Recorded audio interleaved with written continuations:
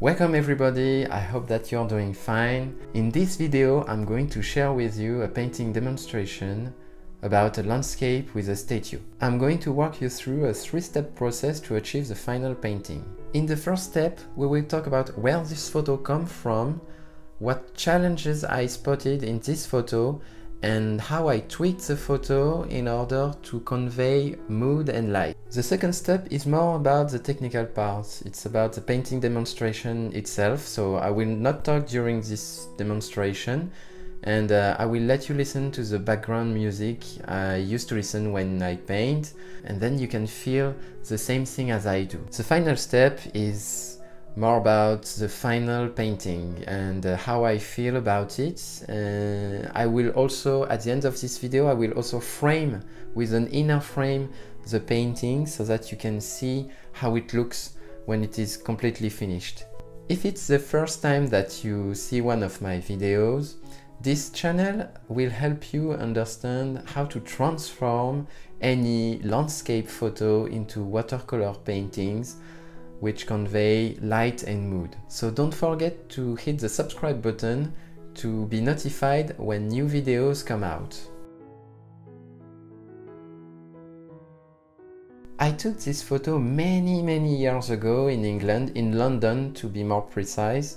It's until recently that I picked this photo and decided to paint it. The challenge here in this photo is to make the statue stand out, but at the same time it should not overwhelm the painting. So here we are looking for some kind of balance between the background, the foreground and the statue. The second challenge here is about the light and the colors. In terms of colors, we have a statue which is cold against the buildings that are warm. We have to find the right contrast between those two. About the light, it's quite bad in this photo, meaning that there are no real shadows, and we will have to add them in the final painting. We will have to move the statue backwards in order to give more space to the foreground, and we will add also direction lines in order to lead us into the painting. I will also add some shadows in the foreground to convey more light, and I will also simplify the foreground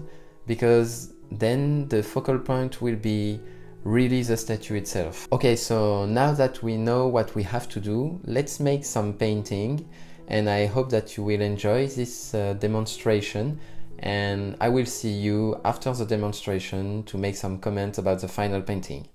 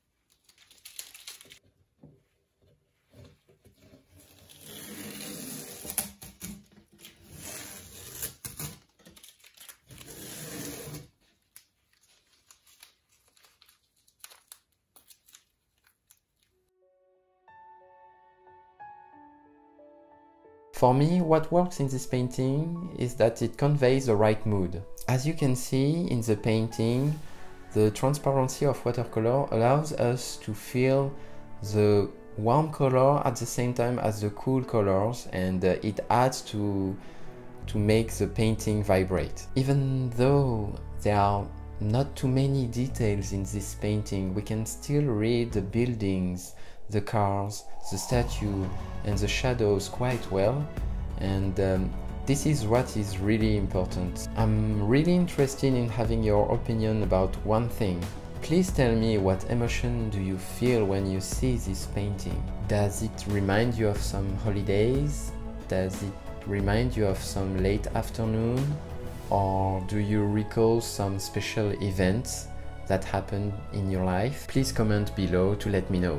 Here is now the final painting that I just framed. I always love when I put an inner frame in this painting, because I feel that it makes a painting shine even more than before. So I hope that you enjoyed this video. I hope to see you soon, and don't forget to hit the subscribe button to be notified when new videos come out. Thanks for watching and see you next time.